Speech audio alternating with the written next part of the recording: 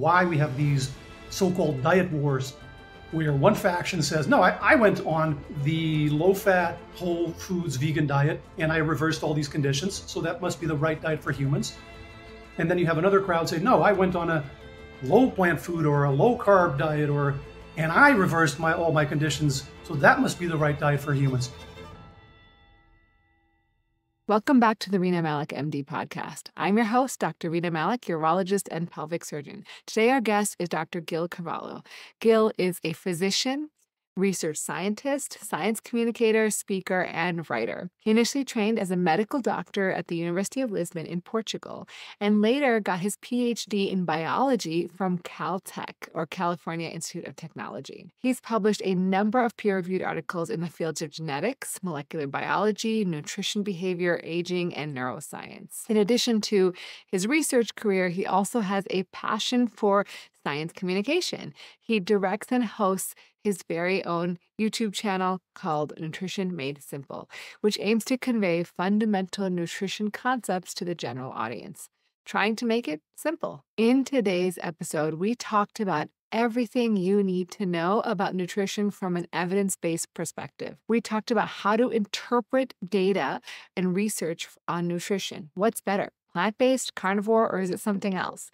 Are seed oils and artificial sweeteners really bad for you?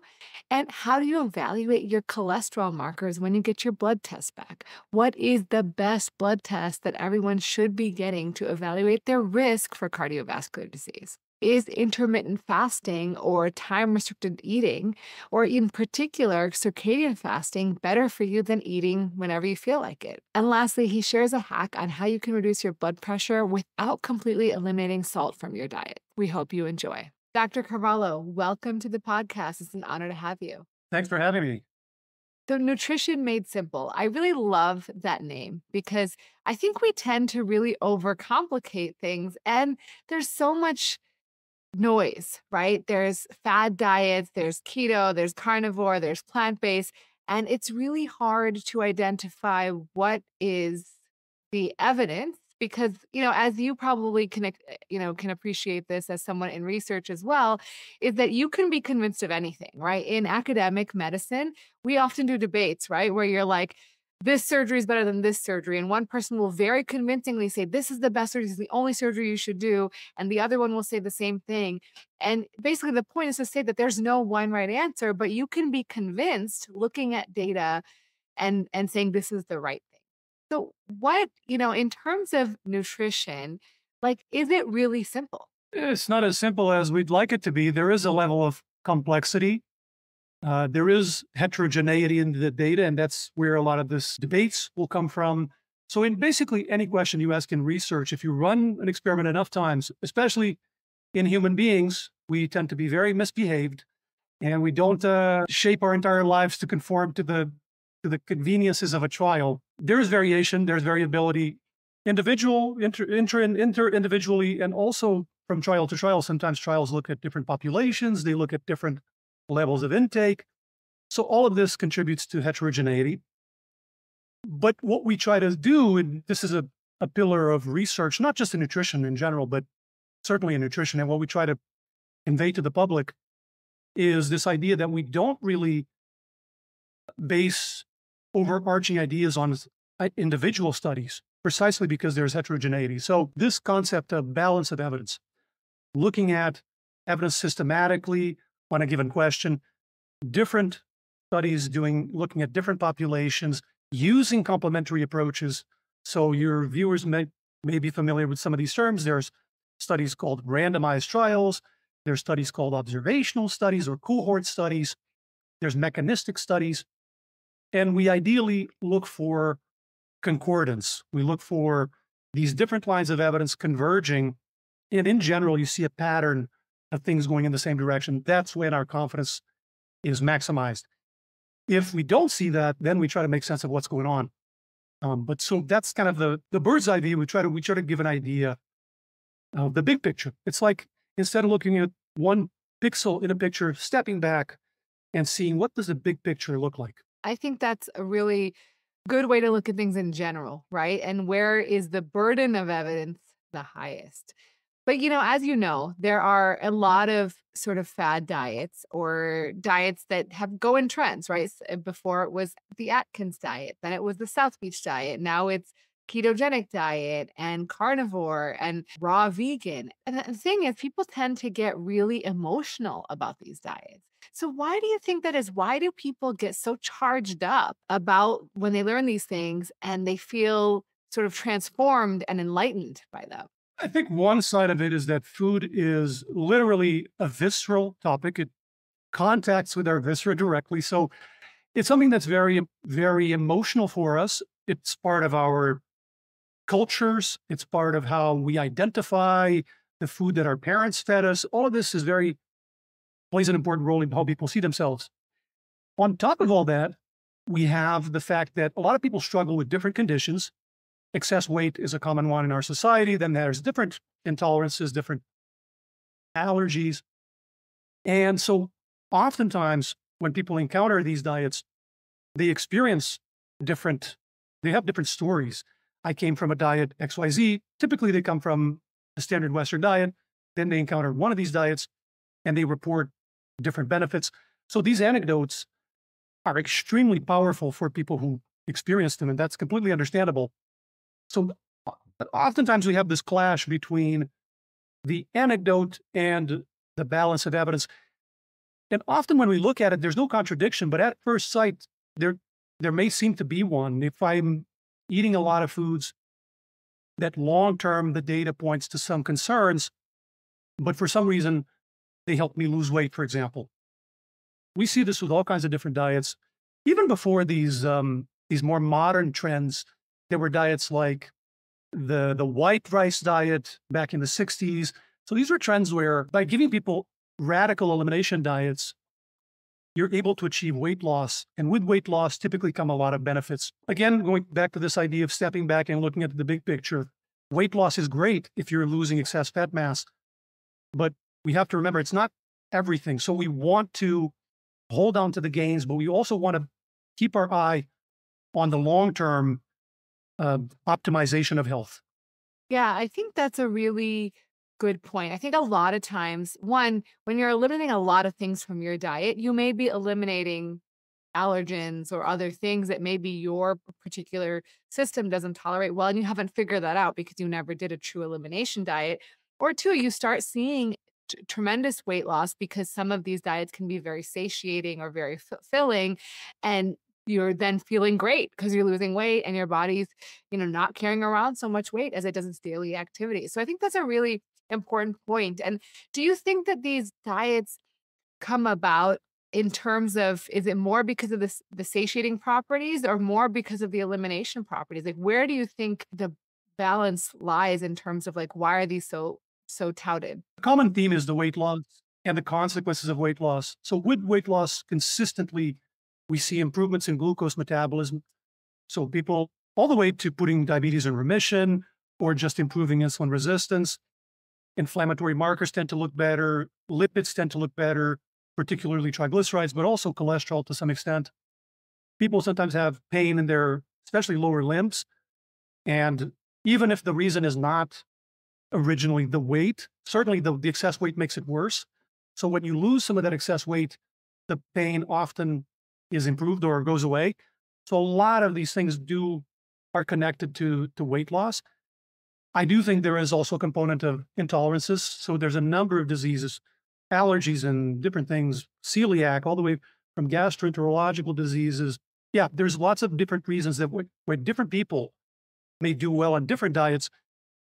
And this also explains this heterogeneity, these different anecdotes, why we have these so-called diet wars, where one faction says, no, I went on the low-fat, whole foods, vegan diet, and I reversed all these conditions, so that must be the right diet for humans. And then you have another crowd say, no, I went on a low-plant food or a low-carb diet, and I reversed all my conditions, so that must be the right diet for humans. They both have a nugget of truth in that they obtain some benefits. The problem always with an anecdote is to zone in on what is the cause and the effect. So even if that entire dietary shift delivered these benefits, just from that anecdote alone, we can't tell if it was one of the foods that was removed, if it was the caloric balance that was shifted, if it was one of the foods that was introduced. It's impossible from the anecdote alone, without more information or more manipulation or a trial or something like that, to distinguish. So I think this is why we see a lot of these clashes on social media. But as I said, when we put together all of the evidence that we have with these anecdotes, often there is no contradiction. It often does make sense that we have, for example, weight loss, or somebody, for example, with IBS, this type of gastroenterological conditions where they can't tolerate certain foods. Dysbiosis is a common one. So imbalances in the gut microbiome that make it hard for people to tolerate certain foods. And then when they remove these foods from the diet, they feel an improvement. One comparison that I sometimes use, which is maybe simplistic, but I think illustrates the point, is if I have an injured ankle and I go for a run, it's not going to feel good. I'm going to feel sore and the ankle's going to swell. And if I stop exercising, actually, I'm going to feel better. That doesn't mean that exercise is wrong for humans, and all scientists are wrong and lie to me. It means that I have something that I do need to address before I go on a run. And the advice, somebody tells me, no, just go for a run and just bite the bullet. That is not the correct advice for me. So when we understand these contexts, we see that there's often no contradiction per se. And one last thing to point out is that there is also areas of uncertainty. We don't know everything. So research in nutrition is ongoing, and there are things that are being actively figured out as we speak. So I think it's good to acknowledge that and not pretend like we know everything. But oftentimes looking at the big picture does provide clarity and calm, I feel like. Yeah, I like that. So now that we've sort of set the stage, you did mention there's some nuggets of truth in people who may be doing a more carnivore-based diet, and there may be a nugget of truth in people doing a plant-based diet. So maybe talk about the risks and benefits of those sort of two extremes is the way I would say. Not that either of them are, as you mentioned, completely inaccurate or bad for any one person. Yeah, so both of those, if by vegan we specify as a whole food plant-based diet, because there's always different ways of doing this and different ways of kind of gaming the system, which humans are very good at. But if we're talking about right, so people will probably, but I'm eating vegan, but it's candy and soda all day and chips. So if we were actually talking, if we're actually talking about a whole food, vegetable exclusive diet, all diets that are exclusively whole foods, regardless of the composition, pretty much, are going to help with weight loss, especially when compared to the typical diet of the Western world, which is a diet where an abundance of foods are ultra processed. Currently, the average US person is getting 60% of their calories from ultra processed foods. So it's more than half. The majority of their calories are coming from quote unquote junk food. And this number keeps increasing almost by 1% a year. So it's going up incrementally to the point where a lot of people don't know what food looks like anymore, what real food looks like. So this is the big hurdle, is moving people more towards a whole food diet. That's what all these dietary trends get right. They all agree that ultra processed foods in excess are not a good idea. They're all correct about that in general, directionally correct. And then we have considerations and caveats of each of these diets. So if you're on a plant exclusive diet, you have to mind things like B12. You don't have a source of B12. You have to supplement something or take a fortified food. Other vitamins or nutrients can also be things that it's good to keep an eye on. Iodine sometimes, depending on whether there's a salt source or not. The salt is often iodized. Protein sources, depending again on the composition of the vegan diet. Sometimes people go on these completely raw vegan or macrobiotic diets or fruit-only diets. Those can make it hard to get enough protein. So including these sources of protein like legumes and soy products tends to help with that. On the side of the animal product abundant diet, the concerns are more at the level of one, cardiovascular disease, because these diets will typically be higher in the more saturated fat rich foods and lower in unsaturated fats. That balance is one of the main levers for levels of atherogenic lipoproteins in the blood. So that's one concern, is cardiovascular disease risk long-term, if indeed those lipids are substantially increased. They're not increased in everyone, but depending on susceptibility. And then there's other things that have some evidence for them, but I would say a lower level of confidence compared to cardiovascular disease. Things like specific types of cancer, like colorectal cancer. There's evidence that diets high in red meat specifically may increase the risk of colorectal cancer. There's areas of uncertainty there as well, because it's hard to do a randomized trial looking at cancer as an endpoint. It takes decades. You can't really realistically do it. Things like neurodegenerative disease, some suggestive evidence as well. So those would be kind of the bird's eye view of the concerns and the caveats that I would take if I was put in one of those buckets. So in terms of the saturated fat versus unsaturated fat, now people are often touting these sort of leaner red meats, which tend to have a little bit less saturated fats, like bison and those sorts of things. So would those be considered still in that red meat category in terms of unhealthy versus, healthier? Or are there certain preparations of red meat, let's say, that are better for you in terms of that balance?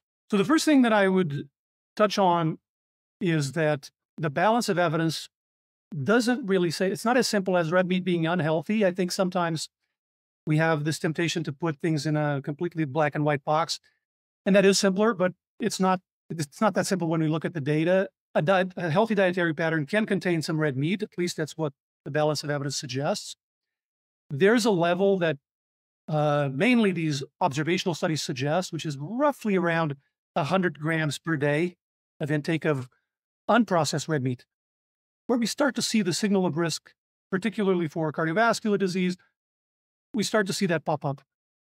Now, again, there are areas of uncertainty there, but this is kind of the consistent observation, and this is where a lot of the guidelines are based. So most guidelines will suggest something like stay under 75 or stay under 100, in that ballpark, due to these data. So it's about the amount, the how much, and the complete dietary pattern. In terms of the saturated fat, the fat component, we don't have a lot of long-term data separating lean meats from fatty meats.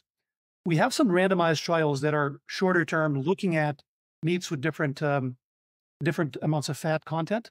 And they do suggest that leaner meats are kinder on these lipid metrics, these atherogenic lipoproteins, which are widely accepted to be the causal factor or one of the main causal factors for cardiovascular disease risk. So based on the evidence that we have, yes, if I were to include some red meat in my diet, one, I would absolutely favor unprocessed red meats, because the outcome data is much better for those. So we're talking about fresh meat. So a steak or pork, as opposed to bacon or beef jerky or salami or these processed red meats. So that's the first distinction. Within unprocessed, yes, I would favor leaner cuts. And then I would also favor white meats over red meats in general, just because the data is better for those. But I haven't seen any compelling data that having a steak once in a while, maybe once or twice a week, up to that level, meaningfully raises risk. If it comes in the future, I'm open to it. But right now, that's basically what we have. Are you sick of going to the doctor only to have them talk at you for 15 minutes and leave without knowing exactly why they're prescribing you this certain medication and what exactly the next step is to take to optimize your health? Wouldn't it be great to finally find a doctor who actually listens to you, answers your questions, and doesn't rush you out the door? Well, at my practice, Rena Malik, MD, I aim to do just that. I specialize in taking care of patients who have issues with their sex lives, issues with their bladder, with their hormone health, or are having pain in their pelvic region or with sex.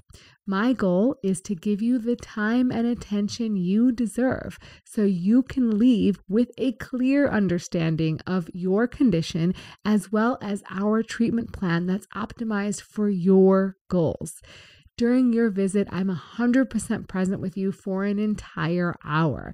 And after you leave, you can reach me. It is super easy to send me a message through our secure portal, and I'll get back to you within 24 to 48 hours.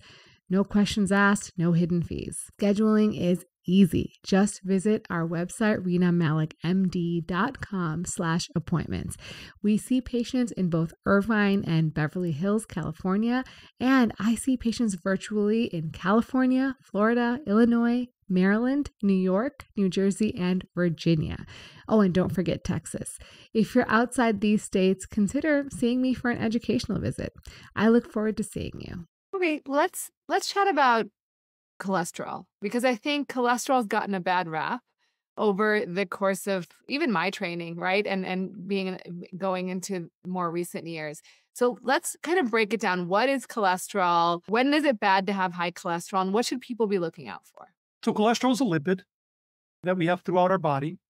It's essential. It's an essential molecule in our body. It's not an essential nutrient because our body produces it. In fact, it's so important for our physiological function that our body produces plenty of it. Every cell throughout your body, from the tip of the finger to the tip of the nose, is producing cholesterol inside of it. So cholesterol plays a key role in maintaining membrane structure. So the membrane around cells, it can only maintain its appropriate structure if it has cholesterol in it. It plays different roles as well in hormone synthesis. So different roles throughout the body. So I think this is a very important distinction, is to understand that cholesterol is an important molecule and we don't want it, we need it. If we don't have cholesterol in our body, we're not alive. That does not mean that we want to have it sky high in the blood. So it's similar really to many other metrics. Glucose, we have it throughout our body. No human being has no glucose in their body. It's an essential molecule, but we don't want it sky high in the blood. That's called diabetes. Many other molecules are like that. Potassium, sodium, lots of things. When the level in the blood is too high, it can be a red flag. It can be a harbinger of problems. So specifically with regard to blood levels, the cholesterol level, one thing that is a bit more intricate and can be confusing at first, but when we understand it, it kind of makes sense. The level of cholesterol in the blood, which is what we measure typically in a lipid panel, is a reflection of what causes risk. It's not itself the cause of risk.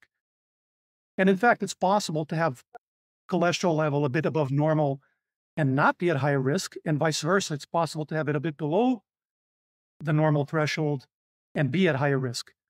The reason is that these fats, cholesterol and triglycerides, are carried around in the blood in these little vehicles, these little submarines called lipoproteins. So we've all heard about LDL and HDL. Those are types of lipoproteins. And some of those lipoproteins are what we call atherogenic. They cause disease. They lodge themselves into the artery wall and they cause plaque growth. And so this family of lipoproteins that causes disease is called the ApoB carrying lipoproteins. And so when we measure our LDL cholesterol, which people refer to as the LDL, but really is the LDL cholesterol. So what we're measuring is the cholesterol contained in the LDL lipoproteins. And this is a reflection of the number of these lipoproteins traveling around. And LDL lipoproteins are a subset of these ApoB, so they're a member of this family. So it's really a red flag. It's like the check engine light. You see the engine, the light come on, check the engine, there might be something wrong there. Not 100% of the time, but there might be something wrong there. And the something wrong would be, when you dig deeper, is your ApoB metric actually elevated? Another thing we can introduce to people, this other metric, which is actually easier, and people already have it, even though most people haven't heard of it, which is the non-HDL cholesterol. Not to get too into the weeds, but it's really simple. In your basic lipid panel, you take your total cholesterol, you subtract your HDL cholesterol, you have your non-HDL cholesterol. And that is similar to LDL cholesterol. It's a reflection of your total amount of these ApoB lipoproteins, but it tracks risk better than LDL cholesterol. So in some people, there's what we call discordance. One might seem fine, but the other is high. And when that's the case, non-HDL cholesterol not to be confused with HDL cholesterol, wins over LDL cholesterol. So hopefully that wasn't too confusing. Let me know if No, I think it makes sense. But are there other markers? So standard lipid panels, HDL, LDL, triglycerides, and cholesterol, right? So should people be also measuring those carriers, the apolipoprotein carriers, A and B? Is that a better score? Are there other indicators that people should be looking at to get a better idea? Is something that correlates better with risk than just this check engine light? ApoB is the best metric of lipoproteins. Lipoprotein-related risk. So it's a lab test, just like LDL cholesterol or triglycerides. You can get your ApoB measured. That's currently, most of the evidence points to that being the best, better even than that non-HDL cholesterol that I mentioned. Non-HDL cholesterol is fairly close. A number of these other things they correlate with disease, especially in population settings, in population studies. So the level of triglycerides, if it's frankly high, I would investigate and look at what might be going on. There's numerous causes. Excess fat mass is one common cause, diabetes, lots of things that tend to increase triglycerides. So these are also red flags.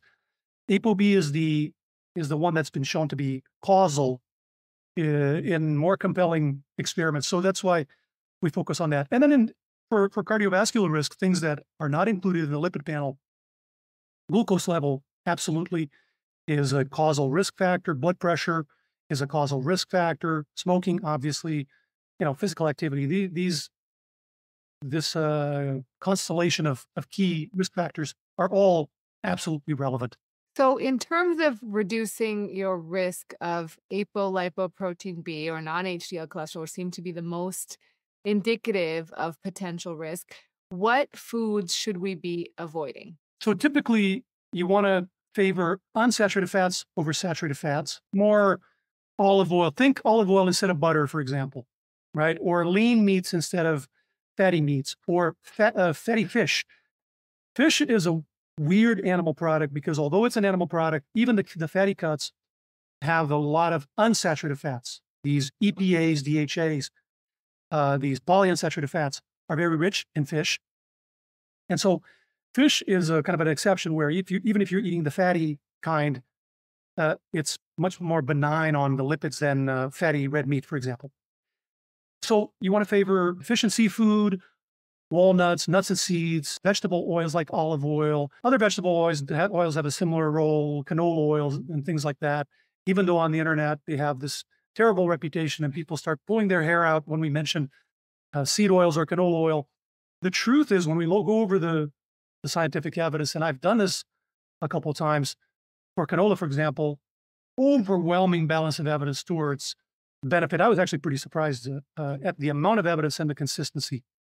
So, but if you're worried about canola or another seed oil because you heard so much stuff on the internet, just go for olive oil. Can't go wrong with that. Or some people prefer the whole food forms of fats, the olives themselves or the nuts and seeds in general, walnuts, almonds. That's one big factor. Soy protein has a cholesterol ApoB lowering effect as well. In general, if you think that traditional Mediterranean diet pattern, it will include most of these factors that are known to lower ApoB. So the predominance of unsaturated fats, obviously olive oil is a staple of the traditional Mediterranean diet. The fatty fish, the seafood, lower in saturated fats. And then soy may or may not be included in the traditional Mediterranean diet, but it's another thing that can help. Another thing are phytosterols, which are present in some foods like nuts, for example.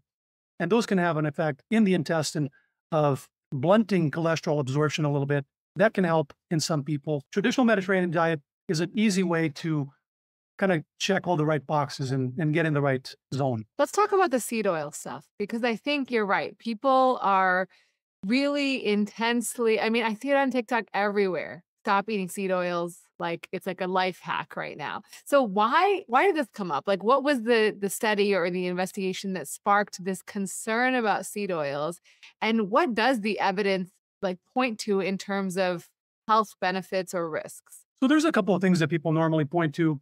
Some of it is research in animals, for example, lab animals like rodents. And that has to do with the fact that it's fed to these animals in a very large amount, and also the fact that these animals are physiologically different from us. So there's a number of differences there. Then there's things that they're not scientific evidence in the true sense of the word, but people point to these correlations, these ecological associations. So people say, well, seed oil consumption went up around the 60s or the 70s or the 80s, and obesity went up as well. And lots of things happen concurrently when we look at historical patterns, but we don't assume cause and effect. We have to test that in proper scientific experiments. There's lots of things that coincided. Use of computers also went up, driving went up, which we're not going to assume that that's the cause of more heart attacks. There's these associations, these ecological association type data. There's data in animal models. There's also a couple of trials from the 60s, randomized trials, that had some confounders, things like trans fats, which at the time were not understood. And so when we look at those trials at face value, it may seem like the saturated fat is looking better than the group that was supposedly fed these unsaturated fats, these seed oils. The problem is that we now understand that there was a trans fat compounder there. And trans fats are actually, if anything, a little worse than saturated fat for cardiovascular disease. And when we put all of the trials together, even the trials from the 60s, from the same era, we see a preponderance of evidence pointing to favoring these unsaturated fats over saturated fats. So a lot of the information online is coming from selectively looking at one or two of these trials that seem to be in the opposite direction, that seem to be outliers, and focusing exclusively on those. So not doing that step of looking back at the full picture. When I looked at this in a couple of videos, so we have one looking at inflammation, which is a common question. We have one looking at cardiovascular disease. And by the way, when I went into this, I had no preference or no preconceived notion. Traditionally, I don't include a lot of seed oils in my diet just because I grew up in Europe and in Portugal, and we mostly use olive oil. So I wasn't afraid of them, but I wasn't in love with them either. Whatever the evidence says, I'm happy to report that.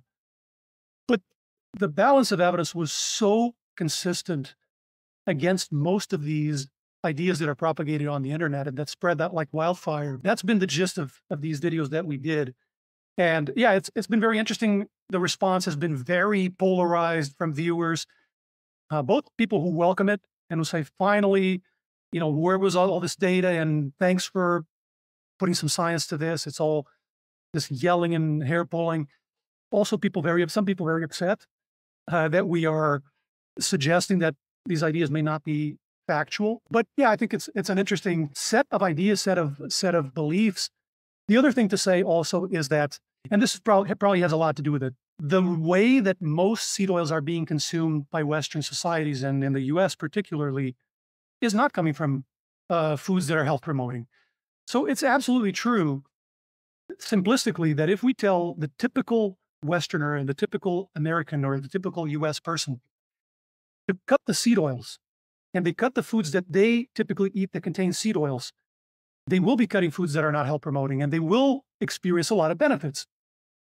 This does not mean that it was the seed oil among the 1,000 ingredients that caused these changes, because the foods that most people in the West consume containing seed oils are these ultra-processed foods, where seed oils are routinely used. But when we look at research testing the actual effect of just giving seed oil, give canola oil to a group of people, watch the effects, watch the level of lipids, watch the glucose metabolism, watch the risk of cardiovascular disease. That is dramatically different. So what the evidence is pointing to is that the consumption of the oils themselves do not seem to be a major cause of concern. If anything, they are beneficial compared to some other alternatives like very saturated fat concentrated foods. A couple of valid caveats, I think, are, we talked about the source, and another one would be if they are blasted for days on end. Sometimes I think the utilization of these oils in a Burger King or a place like that is by repeatedly frying them. So fry and let them cool down and fry again the same batch over and over and over again for a week.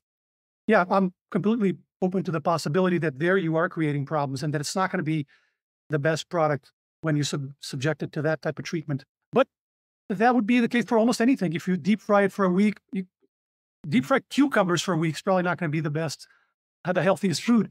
So I think it's the logical leaps, right? And the temptation to extrapolate, I think, is where we have to be careful. Yeah. There's actually some recent data that said olive oil is health promoting or beneficial. Did you, it was sort of a big article. I didn't get into the weeds with it, but maybe you could touch on that a little bit. The data that we have on olive oil is, we were talking about the different prongs of evidence, right? The randomized trials and the observational research. And briefly, we see that in populations that consume more olive oil, they tend to have better health outcomes, particularly cardiovascular disease, than other sources like butter, for example. There you always have these additional questions. Okay, is it because they're eating more vegetables? Is it because they eat healthier diet in general? We always have these additional questions. There are tools in observational research to try to address that and try to minimize that. But you also want to look at randomized trials. And with olive oil, we have quite a few. There's both short-term trials just using olive oil itself and just as the only variable.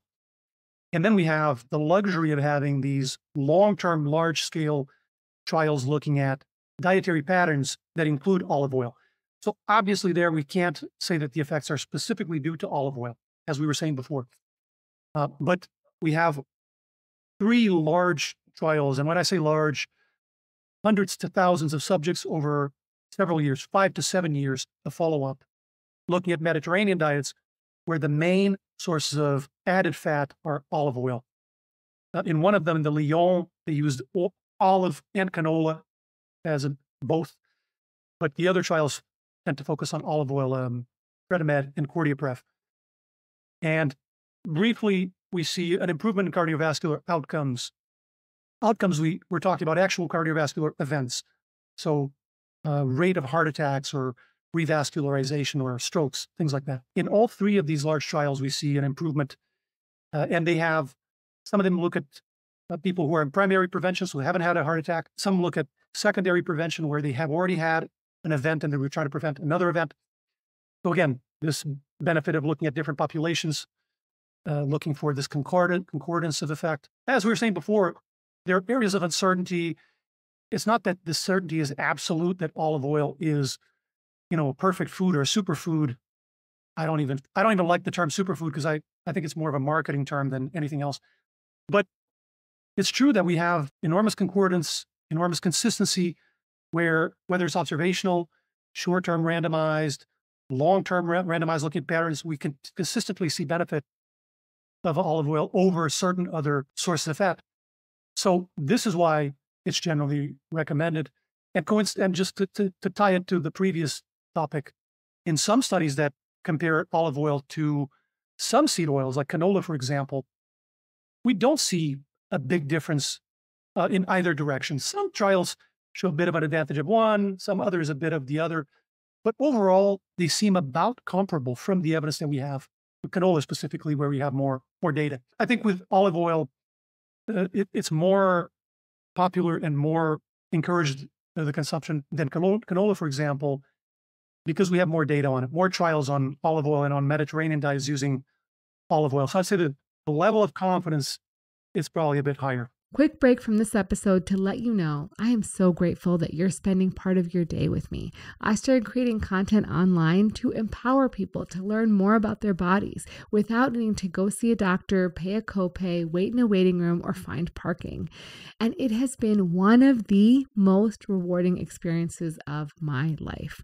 If you want to help support our mission of providing free education, please consider joining our premium membership. There you will have access to ad-free episodes, which are released early, as well as free transcripts and the opportunity to ask me anything. And these questions are answered in our monthly AMA episodes. Support the show and join today at renamalik.supercast.com. Can't wait to see you there. So I want to shift gears a little bit to plants. There's sort of like a war on plants with some creators and some individuals saying plants have toxic chemicals, they have all these metabolites or oxalates, and they're dangerous. And so I want to touch on, why are they claiming this, and what are the harms of not eating vegetables, right? If you follow these individuals and you don't eat any vegetables, what are the harms? The first thing to say, and this is, I think, a general good mindset. When you hear somebody talk about an individual component of a food, we call this a mechanistic argument. So somebody's saying food X is poison or good. It could be good or bad, the argument, because of this one molecule that it contains. That's a hypothesis. It's a possibility. It's a question that we ask. But what we do with the hypothesis is we test it. So we run a trial where we look at cohort studies and we ask human beings eating this food, not the isolated component purified at 50-fold the amount given to a rat, but human beings eating the actual food, are they better off or worse off? That's the key litmus test. So that's a general approach to the general argument of the bad molecule, which is very common from all dietary camps. So with this, it's very straightforward. When we look at evidence on the consumption of plants in general, overwhelming balance of evidence towards benefit, whether it's randomized trials, whether it's cohort studies, looking at metrics, looking at outcomes, looking at cardiovascular risk, looking at cancer risk, looking at neurodegenerative disease risk. So that is why consistently you see in guidelines all over the world this recommendation to include unprocessed fruits and vegetables in your diet. That's where it's coming from. Now, this doesn't mean that some people can't have intolerances. Some people are allergic to peanuts. That doesn't mean that peanuts are bad for human beings. It means that we're not all the same. So there are people, I've had people in my own family who had these intolerances. So I'm completely, I don't resist this idea at all, that some people have intolerances, gastrointestinal, dermatological, allergies, and they don't do well on these on some plant foods, sometimes on many plant foods. And they experience relief, they experience improvements when some or all of these foods are removed. I think that's people who have reported. I have viewers who are in this position, and I believe them completely. What I would suggest, and this is what I tried to do in my family when we were in this position, is number one, trying to identify the root cause.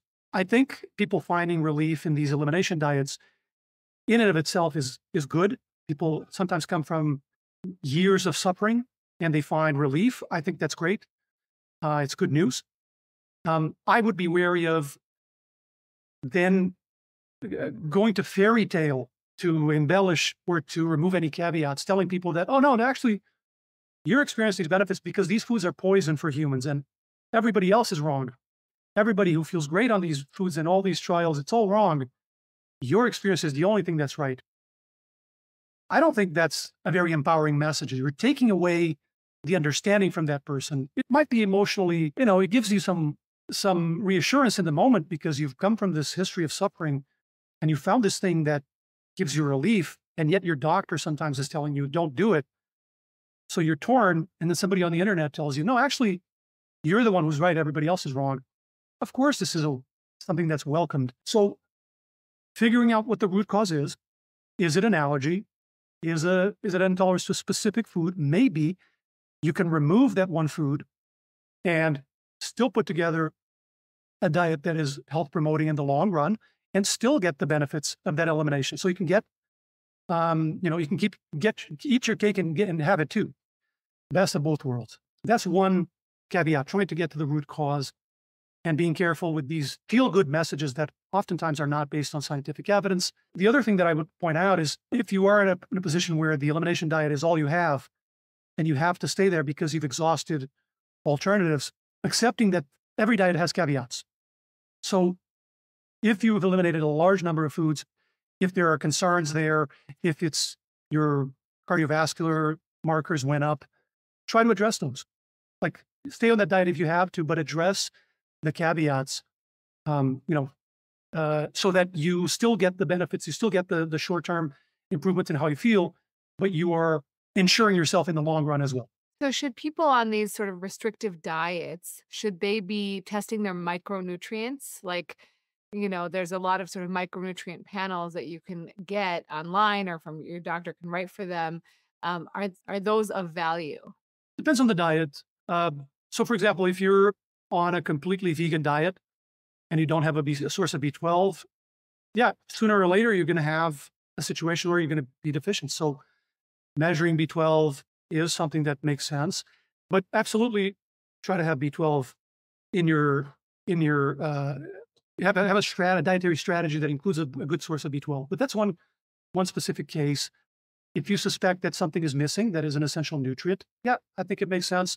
Sometimes vitamin D, depending, people eliminate a lot of dairy from their diet, for example. Measuring vitamin D levels can be informative.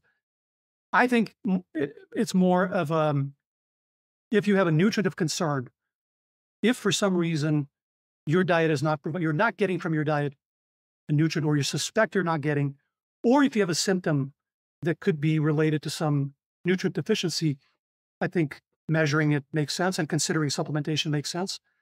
Yeah, I think that's where you get the most bang for your buck in terms of measuring. Okay. So we've talked a lot about what we're putting into our bodies in terms of diet, but what about intermittent fasting? What is the evidence in terms of fasting? Are there true benefits, or is it more the calorie restriction from time-restricted eating? The balance of evidence is telling us that it's mostly the calories. Now, that does not mean that the benefits aren't real. They're very real, and they're very, they can be very impressive. Some people have, revolutionary results by fasting because of the weight loss and all these downstream benefits. And sometimes by fasting, people also remove some of the worst foods that they were eating. So a lot of the snacks and a lot of these foods that they would binge sometimes late at night or something like that, those are the ones that are removed instead of the main meals. And so that also contributes. So I don't think there's a contradiction. I think the benefits are absolutely real. I think fasting is a very valid approach that works really well for some people, works incredibly well for some people. Now, I wouldn't tell everyone that they have to go fast, otherwise they're hurting themselves. I think that logical leap is where I think influencers go too far. The results that we have don't point to any benefit of fasting that is independent from calories. There are questions around the time of eating, the chronobiology, that's a related but separate question. But fasting itself, just a block of time without eating, we don't have anything compelling that indicates that there's anything kind of magical or anything specific about fasting that's delivering that you can't get elsewhere. Even this idea of autophagy, which is very popular in the fasting community, you can get autophagy, you can activate autophagy by cutting calories as well. So caloric restriction or fasting, if equated for calories, you get autophagy in both. So, and the fact that we basically in these trials, when they match for calories, people fasting and people not fasting, you see similar changes. So this is telling us that it is probably via the calories, but that to me doesn't minimize the results that people get. By hook or by crook, the results are real and great. So for people who do well on fasting, who like to integrate fasting, I often say it's out of the fads or out of the trends. It's my favorite one because it doesn't involve doing anything super dangerous or eating something crazy or, it's just, we're telling Westerners to eat a little bit less. And if you tell them to count calories or to eat less and move more, you're pilloried. But if you tell them to intermittently fast and do high intensity interval training, you're a genius. So, hey, whatever gets the result. Yeah. You said there's a chronobiology. So is there value to circadian fasting or following your circadian rhythm? So there is a bit of heterogeneity in the data. There are some trials that suggest that eating the same meals earlier in the day is a bit better metabolically. So really interesting studies looking at the same exact foods, but just shifted earlier versus shifted later. And they've even matched the fasting. So everybody's fasting the same amount of time. So everybody's eating, let's say, in an 8-hour window, for example, or 10-hour window, but that window gets shifted earlier in the day versus later in the day. And there are a few trials that show that there seem to be some benefits, maybe in terms of weight loss, in terms of insulin resistance, glucose metabolism type metrics, to eating earlier in the day. And there is some circadian data supporting this. We tend to be a bit more insulin resistant late at night. So there might be something going on there. I should also say that there are trials that don't recapitulate this, but there are possible reasons. Sometimes the window is not as short as it could be. So people argue, okay, maybe they didn't just crunch the window long enough. So there are possible methodological reasons why it's not seen. I'm open to the possibility that eating foods earlier in the day is a bit better. I think what should be said is that, and this I think is agreed upon pretty much universally, is that if there is an effect of this circadianicity of eating earlier in the day, it is a much smaller effect than calories overall. So yeah, if you want to do this, I see no problem, but bear in mind that the overall caloric balance is going to be the main lever for weight maintenance and glucose metabolism and food quality. That's another caveat. I think sometimes people get hung up on the fasting and these new trends, and they forget the old things that we know. And, oh, as long as I'm fasting, then I'm going to eat this feast after. Sometimes people say the problem is not the fasting, it's the feasting. So it's as people fast for a number of hours, right? And then they feel like, okay, I work really hard, now I can reward myself. And they go and eat a really unhealthy meal. Not everybody does this, but it's a caveat. If you're eating unhealthy foods, probably you're undoing all any benefit that you got from the fasting. Yeah, I think that's absolutely true. But I do think that some people do experience better sleep when they eat earlier because their body can, not be busy digesting their food. And so I think that may play a role in some of that chronicity as well. And then we know that overall sleep will boost testosterone. Increased testosterone allows you to get more muscle mass. And so maybe there is something there. But again, I think you make a good point that if you're eating bad during your fasting window, or your feasting window, even if it's earlier in the day, it really doesn't matter. Yeah. You're kind of undoing the good. I have no problem with that. If people feel better for whatever reason, eating earlier in the day. As a night owl, I can't say that I experienced that, but I completely believe, and I don't see a problem if people want to shift their meals earlier in the day. If anything, it has evidence to support it. I think in medical school, right, in our training, at least in the West, we learn very little about nutrition. I've gone on record. I've said this. I wish we knew more about nutrition because that's prevention, right? Nutrition is one of the pillars of health that we should be spending our time counseling patients on and helping them guide this issue. And because we're so I say all the time, the Mediterranean diet is the most studied because that's accurate, right? It's the most studied. It has an abundance of data. But when someone comes to me and says, hey, I'm doing the carnivore diet, it's great, or I'm doing a raw foods vegan diet, it's great. I can only tell them what I know, which is minimal, right? Like I can't know everything about every single diet. But why do you think that we haven't adapted our training in medicine to really emphasize nutrition more? I think it's a failure of the medical system, but also society. Why do we have this problem? I think we should be learning about nutrition, about the fundamentals from elementary school. It's so crucial. The fact that even professionals of health don't learn about it. And I completely agree with you. When I went to medical school, I learned precious little. There was maybe one class in my third year where we learned about what nutrients are, essential nutrients, vitamins, but it's so rudimentary. To me, it's crazy that we're not teaching everyone about this thing that everyone does and is so fundamental for health. And so many of the main causes of death of our society are critically influenced by what we eat. Massive failure, I think, of education in general, and then specifically for people who specialize in medicine and in health, to not have that training is crazy. Now, what sometimes will happen, and I don't know if you have this experience, is doctors will work with registered dietitians.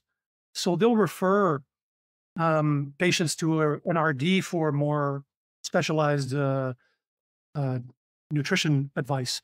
So I think that can work. It's kind of a compartmentalization of the advice or the competences. But yeah, so I don't think it's realistic for every doctor to be a specialist in depth of nutrition, but I think having a strong foundation would be critical. And even starting much earlier, I was reading this article about the education in Japan, and it's a key part of Japanese education starting in elementary school.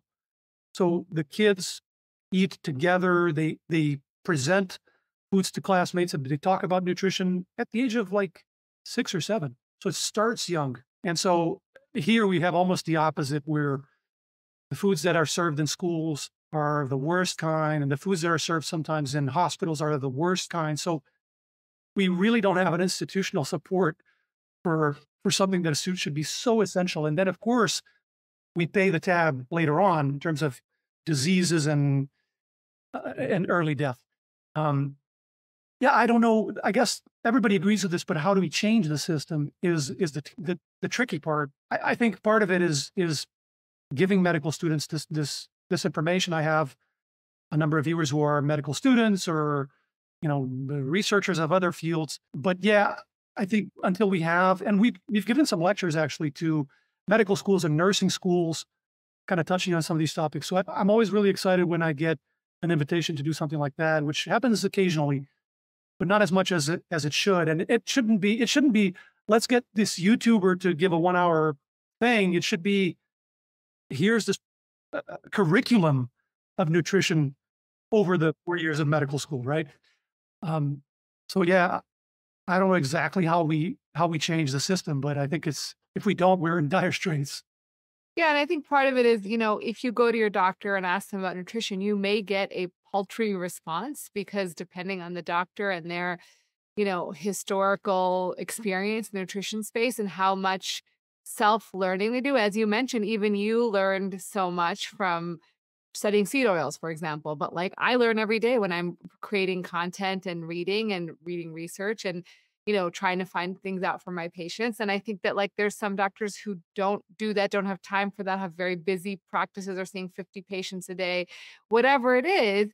And so they know what they know and they don't have time to delve into these topics in detail. And so they may not have a great answer for you. That doesn't mean that I think in general, they're not, they're going to tell you the basics, right? Which is maybe move more, eat less, or calories in, calories out, and that may be frustrating when you're seeing all these things on social media saying it's not just that. But is it? Is it just that? Do you think it's just calories in, calories out? Is that a reasonable response? I think it's a very incomplete response, and it's not particularly actionable for most people. That's why we have this clash. It's not that it's incorrect. It's that it doesn't tell people what to do. It's like telling people, oh, you're poor, make more money. It's not actionable. It doesn't help me. Calories in, calories out is basically, it's explaining the mechanism, but how do people get there? You have to give people tools to implement in real life. That's where this type of advice is not good. And that's where things like, oh, fast, stop eating at 4 p.m. and cut all the carbs from your diet, cut all the fat from your diet. These things sometimes are overhyped. Some of them are not particularly based on strong evidence in terms of saying that all carbohydrate is bad or all fat is bad. But what they are is very actionable and very effective, at least for some people. And very simple. You explain that in 5 seconds. Here's what you do. Everything with carbohydrate now is poison. Eliminate that from your diet. You eliminate most foods that you're eating on a typical Western diet. It's a radical elimination diet. You lose weight. Same with low fat. Same with all of these different things. The Twinkie diet, all these things where you're only supposed to eat one thing. Sooner or later, you're fed up with that thing. You're nauseated, and you stop eating. You're not eating 3,000 calories, and you lose weight. What we need to do, and this is the challenge, and I think it behooves us who, we're taking on the challenge, you and me and so many others, where we're trying to bridge scientific knowledge with the public. And it's not easy, but it's I think our task to come up with something that is evidence-based and empowering and actionable, that gives people the results short-term, but also supports their long-term health, that we don't shortchange them for kind of a popular crash diet. Not easy. I'm not pretending to have the magic recipe, but that's essentially what I try to do with my content. And it's changing over the years as I get feedback, as I learn more from viewers also. And it's kind of this dance, right? I'd love to hear also your experience with, you have a much larger platform than I do. So maybe you have other insights that I haven't even gotten to. Yeah, I think you have to meet people where they are, and people are all over the place in terms of what they're ready to change about their life. And you're right. I think sometimes getting on a diet that you enjoy, right? Like say you really like meat and you're like, oh, the carnivore diet is great. It gives me all the things I like and I get to lose weight. And and like you could be like, okay, how can we make this healthier, right? How can we make this version of your diet healthier? What are the things that you eat? And, taking it like sort of in an atomic habits sort of way, take one small change at a time and incrementally do that till you get to a diet that is sustainable, long lasting, and that you can actually maintain for years on end. I think that's sort of the challenge with some of these diets is, yeah, you can do them for 2 years, maybe 3 years even. But at some point you're like, you know what? I just want to eat a piece of pizza or I just want to eat a piece of bread and like, I can't do it anymore. Right. So Right. I think it's sort of meeting people where they are and making these incremental changes that are very individualized, because as you mentioned, people are very individualized and they may have sensitivities and they may have issues and they may have poor sleep and they may have other things that you have to take into consideration. And that's where, the stuff we do is great. We give general information to people, but it's not applicable to every single individual. I mean, the overall sort of pillars of information are applicable, but there's individual nuance that we can't get on when we're talking on social media. Completely agree with that. That's something that, especially with nutrition, where there's so much variation. I'll make a video going over a topic, and invariably I'll get people saying, well, but I experienced something different, and someone else will be on the other end of the spectrum. So that's been a learning experience for me, trying to make content that communicates the pillars of the evidence, but at the same time, kind of trying to help people, trying to individualize a little bit, although it's so limited because if you're talking to however many thousands of people, you can't personalize at any meaningful level.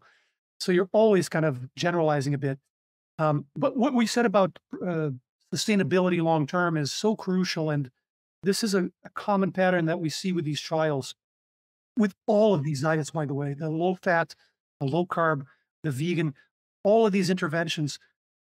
After a certain period, from 6 months to a year, around there, people just start falling off the wagon like crazy with all of these diets, even when they get really impressive results initially.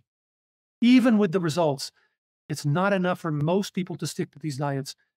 This is something that has really stuck with me from looking at these trials, whether it's, and even things that aren't randomized, where it's targeted to help people with a specific dietary pattern, and all the investigators are motivated and believe in that diet, and you still see long-term, over 2 years, 3 years, terrible sustainability as a whole. And then there's always the 5% or 10% or whatever percentage of people that do stick with the diet and love it. And those, I think, become the evangelizers on social media that are very angry that they're not being listened to because, hey, it works so well for me. How come everybody isn't doing the same thing? And again, there's a nugget of truth there that it did work for them and they were able to stick with it. But unfortunately, this change of habit with food specifically, it's so difficult for most people to sustain. So there, I think, is another challenge, is how to get people to stick to these changes. That's where another, somewhat, you could argue it's an advantage of a Mediterranean style pattern, traditional Mediterranean, because it's a bit closer to what people are used to. It's a mix of foods, and it's not super low fat or super low carb. You're not completely eliminating any food group. So perhaps a little easier for the average person to attain to that in the long run than these more extreme varieties. So earlier we had Jordan Side on the podcast, who's a physical fitness trainer. And he said, in order to maintain or improve, depending on what you decide your plan is for that time. So if you're trying to maintain your weight or lose weight, you need to be consistent for 80% of the time. That means 24 to 25 days out of the month, right? So if you're good for the whole week and then every weekend for 2 days you eat like crap, you're gonna gain, right? So I thought that was really great advice because it gives you like this sense of like, okay, I can enjoy 4 or 5 days and probably not hurt my progress. But more than that, I'm gonna start seeing issues. What I want to finish up with is like, what are the things that like the pillars you tell people that are the most important things for diet? Whole foods, probably number one, and everybody will agree with that. So a diet predominantly made up of whole foods. Again, we don't need to exaggerate and be obsessive. Oh, there's one thing. I mean, olive oil is not a whole food. I'm not against eating something less optimal once in a while, but the dietary pattern in general is predominantly composed of whole foods. Balance of evidence for most people without intolerances. Yes, a diet with unprocessed plant foods, with fiber-containing foods, where those are present in a substantial amount, is going to be beneficial in general. So we're talking fruits and vegetables, legumes, whole grains. The fats predominantly, again, these vegetable source fats, the olive oil, the nuts and seeds, the fatty fish with seafood. That's also a good component to include. In terms of dairy and meats, fermented sources of dairy have better outcomes. So yogurt probably has the best. There's something about the fermentation there that seems to make the food healthier. Maybe it's the presence of microorganisms, of probiotics per se, or it's something else that process changes the properties. In terms of meats, I would favor, again, fish and lean meats, white meats, red meat more sparingly, maybe a couple of times a week for people who want to include it. Low to no alcohol. The evidence indicates that it's approximately a straight line. This idea that we used to have that drinking a little bit is better than not drinking has largely been debunked or contradicted by the strongest evidence. It seems to not provide a benefit. That doesn't mean that if you want to have a drink once in a while, it's necessarily going to have a big impact on your health, but you don't want to have it be a daily thing if possible, not be a staple of your diet.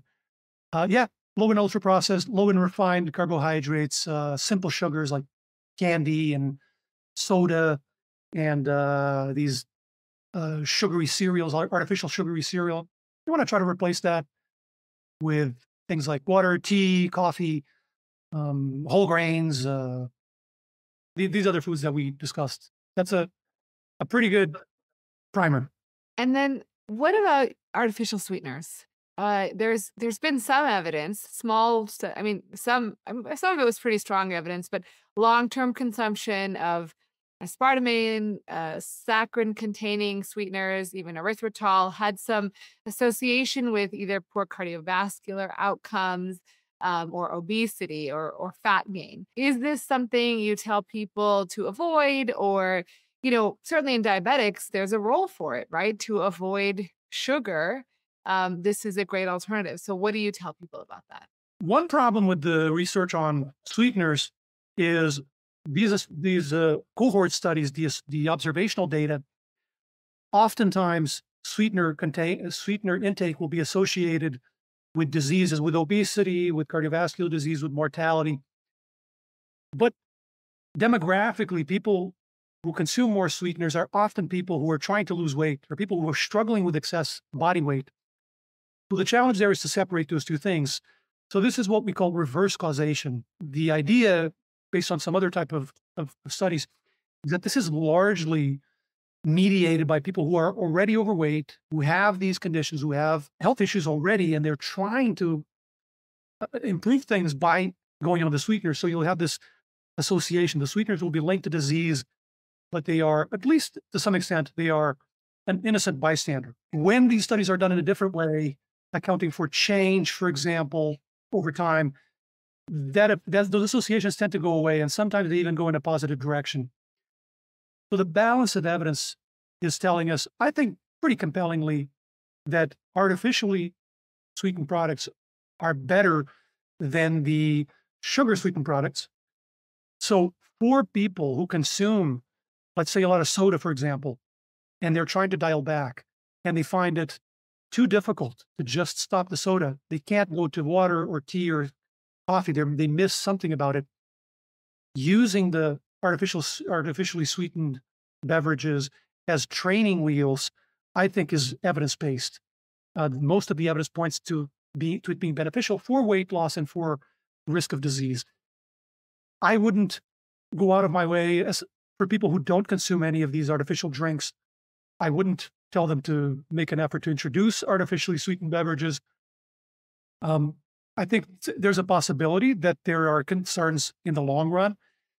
The trials that we have are limited in time. The cohort studies are longer, but it's harder to untangle that. So I think it's theoretically possible that they cause issues with the microbiome. There's questions about microbiome effects, but it's mainly a question mark. It's mainly a black box. We don't know what the effect of eating or drinking those products for 20 years or 30 years is. So that would be the gist of it. For people who don't consume regular soda, I wouldn't add artificial soda or artificially sweetened drinks either. I don't consume either, but I'm also aware that I'm not the target audience. These products are for people who are consuming regular soda and want something else that doesn't have the sugar. And for those people, the evidence indicates that, yes, these are better. Yeah, well, if you ever go to a conference with a bunch of physicians, you notice the Diet Coke is what's gone first. Like, like all the sugary sweetened drinks are still there. And if you don't get the diet soda, then you're out of luck. You got to drink water. Which just is to tell you that I think even as a community, we tend to, those of us who drink soda occasionally will drink diet sodas rather than drinking full sugar sodas. Yeah. Another quick tidbit is that there's different types of sweeteners. And so the evidence does differ a little bit. And things like stevia, for example, which is a more natural sweetener, tends to come out looking a little bit better when there are concerns in some of these studies. So I would lean towards that as opposed to some of these other more artificial options. If there is a concern in the future that is established, right now the evidence points a little bit maybe safer these the stevia type sweeteners as opposed to aspartame and some of these other things. Are you feeling in a rut in the bedroom, wishing you had the kind of sex life you could brag about? I've spent years helping patients and creating content for people all around the world to improve and optimize their sex life. Today, you can get my knowledge for 100% free with my new ebook called Better Sex, Better Life. In this ebook, I review my top 10 tips for improving your sex life, all from the comfort of your own home. All you have to do is go to renamalikmd.com/morepleasure to download it for free today. So what is something that you think people are missing or they need to know about nutrition that we haven't covered? There's one thing that I've been impressed with lately with some large-scale trials looking at salt intake, because this is something that is also a high blood pressure, common problem. Lots of people struggle with it, major risk factor for cardiovascular disease and excess deaths. And people really struggle to cut back on the salt. And I don't even think that telling people to cut salt or to reduce salt or to eliminate salt is necessarily the most empowering message. Some people are able to do it, but many people struggle to do it in any meaningful way. So there's a really interesting trial that came out last year. And this is a large-scale trial, 1,600 people over 2 years. And they basically have two interventions. It was almost like two trials in one. One intervention was they told people to cut salt, to reduce salt gradually over 2 years. And by the end, there was no difference. Blood pressure didn't come down. Cardiovascular events, heart attacks, strokes didn't come down. And in fact, people were not meaningfully reducing their salt intake. They just weren't able to do it in any meaningful way in average. The other intervention, they told them not to eliminate salt, but to try a different type of salt. And what they used was a replacement, a substitution salt. And I don't know if your viewers are familiar with potassium salts. I'd actually love to get your take on it because it does touch on urological and nephrological aspects as well. But bottom line, the potassium salt that was a substitute, by the end of the 2 years, they saw a reduction in blood pressure, significantly, both systolic and diastolic. 34% reduction in cardiovascular outcomes, the composite outcome of heart attacks, strokes, and cardiovascular reperfusion. And cardiovascular mortality came down by 36%. Just by swapping the type of salt, nothing else. They weren't told to change anything else about their diet or exercise. This is an incredible result. And the most impressive thing is they didn't even change all of their salt. 25% of their potassium, of their sodium chloride, which is the run-of-the-mill, the usual salt, 25% of sodium chloride was replaced with potassium chloride, and they still got these results. Now, there's a couple of caveats. For people who have certain conditions, like chronic kidney disease, for example, or if you're on prescription meds, do talk to your doctor before going on potassium chloride, because there's a concern about hyperkalemia, about having levels of potassium in the blood that are too high. And this can happen in people whose kidneys are not good at excreting enough potassium. So if you have kidney disease, discuss this with your doctor first. Some medications, some blood pressure lowering meds can interact with the potassium chloride and cause hyperkalemia and blood pressure to go up as well. But in general, I found this to be, as hacks go, and people love hacks, and it's difficult to find hacks that are evidence-based. And this has these outcome trials. There's actually now a meta-analysis of trials supporting the benefits of this partial swap. Another thing is the taste. Some people don't like the taste of potassium chloride. Some people think it tastes a bit metallic. It varies. I have a salt that's 100% potassium chloride, and I don't notice the difference. It just tastes salty to me, but some people do differentiate, and they prefer a mix. So 50-50 or 75% normal and 25% potassium chloride. The results are very impressive, even for those minor swaps. So yeah, I'd love to hear if you have any concerns or any experience with those, since it's kind of up your alley. I think it's great. I think if you can swap out for potassium in terms of potassium chloride, I think one, it's fine as long as you don't have any indications, as you mentioned, like kidney disease or other issues with processing potassium. So I think it's very reasonable to do that. I think the salt thing is also really interesting because I've heard mixed things on this, but if you don't have high blood pressure, is there value in terms of prevention for reducing salt?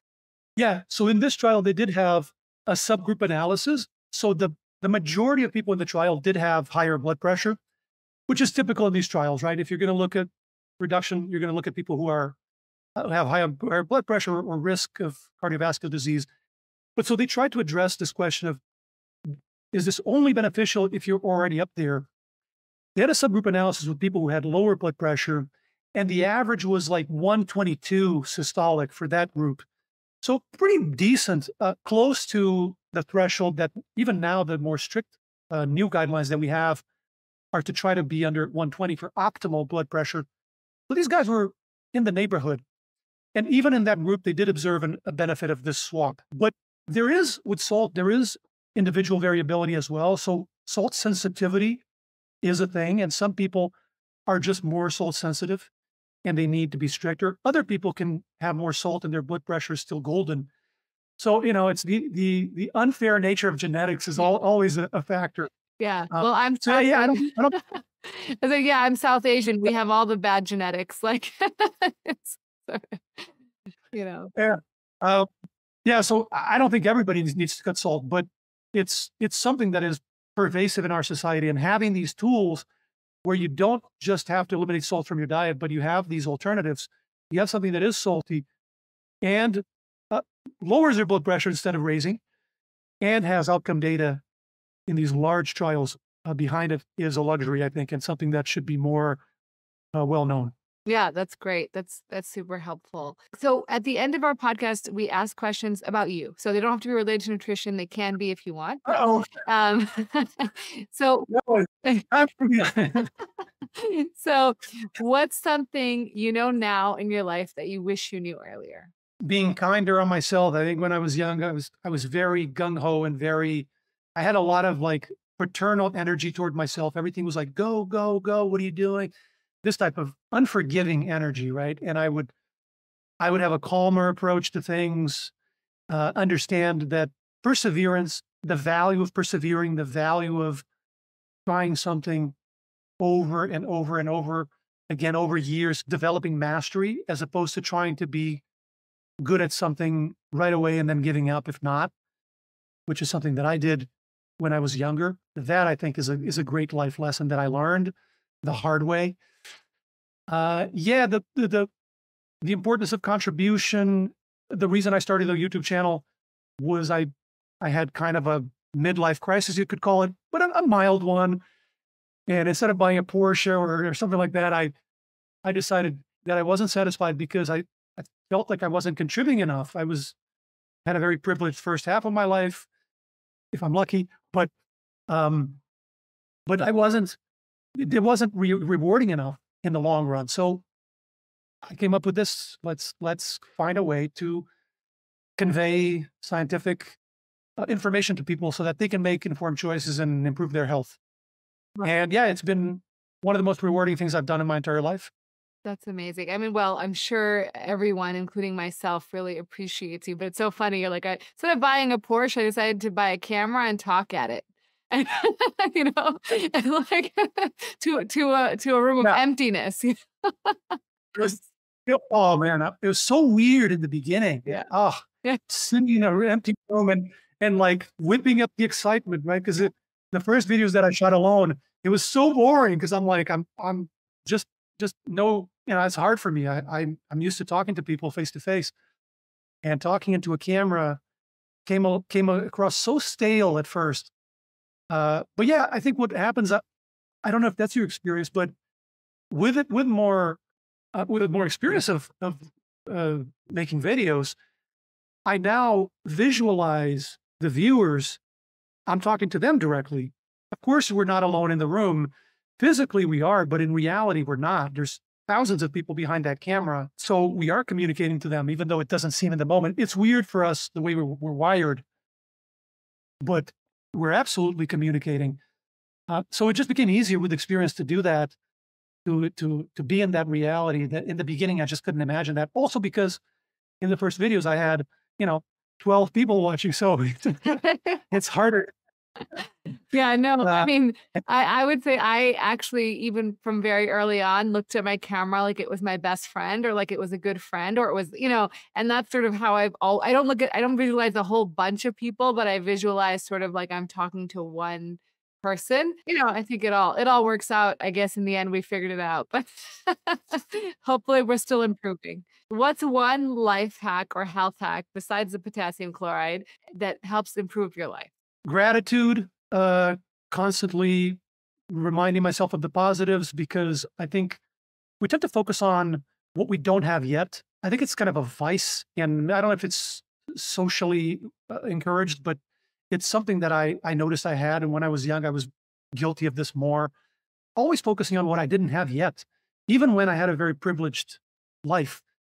So now I'm much better at stopping myself and going, are you kidding? Look at all these things that you have. Like, that should be 90% of the focus. And then sure, try to improve it even more, but be happy with everything that you've conquered and everything that was given to you just by virtue of where you were born, and lucky to have a great family and all these things, and be born in a place that is safe and where, we didn't starve, or we weren't in the middle of a war. Like, all these things are unbelievable privilege that we forget. So that's one.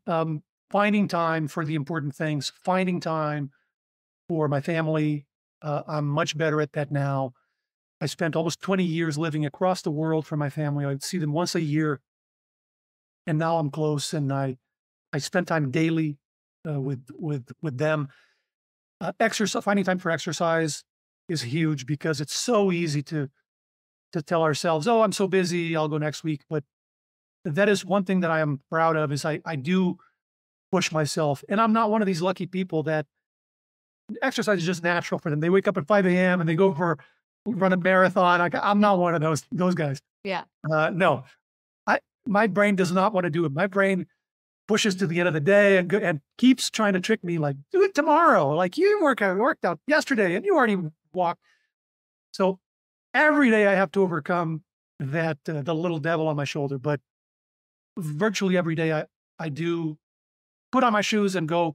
Atomic Habits. I just do it one at a time. Just put on your shoes. Okay, just grab your towel. Just grab the keys.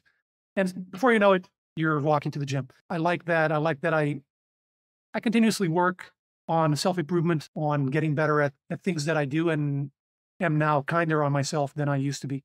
That's really great. Is there a non-negotiable, like something you have to do every day? Probably, if my family needs something from me, everything else disappears into the background. Yeah. If my mom needs something with her health situation, nothing else exists. My health doesn't exist. Professional duties all disappears. That would be the only thing that would completely obliterate everything else. But for things that I do for myself, yeah, I could take a day off, gym, or yeah. I'm also not obsessive with my diet. Sometimes people think or ask, "Is your diet perfect? Like, do you ever eat?" People feel really bad. I ate some candy or I ate this. I am not a monk. Like, I'll eat a cookie if I feel like it. Mm-hmm. I'll eat something that's not, I have no problems. Yeah. It's just not a staple of my diet. And I just won't eat the whole sleeve of cookies every day. But yeah, I'm not worried about the 2%, the little corner of the painting, as long as most of it is in place. Yeah. So last question is, if tomorrow you woke up, you lost all your training, you are no longer able to do research, no longer able to be a clinician, what would you do with your life? These questions are a lot harder than the research questions. Can we go back to the trials and the data and that? I think you would love it. I love it when people ask about me, because I think people always ask about our work, which is great. I love that too. But it's like, okay, yeah, I'm a person too. So Yeah, I'm joking. No, I'm glad to go there. I think I'd be maybe a public speaker, maybe a coach, a life coach. If I couldn't talk about research or science, I would still try to give people tools to improve their lives in other ways. Maybe as a coach, a life coach. I actually dabbled in that in a previous life, and I loved it. And kind of what I do with the content is a bit of a marriage of that previous career in life coaching with the career in science and the background in science. So kind of a happy marriage of those things. So maybe I would do that. very cool. So Gil, where can people find you online? The main hub is the YouTube channel, Nutrition Made Simple. I'm on Twitter, at Nutrition Made S3 is the handle. And then we have a Facebook page also. Sometimes people prefer that, where we post most of the videos and links. If you search Nutrition Made Simple, you should be able to find it. My last name works too, but it's kind of a Wi-Fi password with all the Latin words, the letters in there. People sometimes can't spell it, but Nutrition Made Simple on Google, you'll find most of our content. All right. Well, thank you so much for your time. We really appreciate it. Thank you for having me. Had a great time. Thank you guys so much for joining us on today's episode of the podcast. If you're liking the podcast, please make sure to subscribe and follow us on your favorite podcast platform and leave us a rating or review. This goes a long way, and it's a zero-cost way to support us and help reach more people each and every week. And as always, remember to take care of yourself, because you're worth it.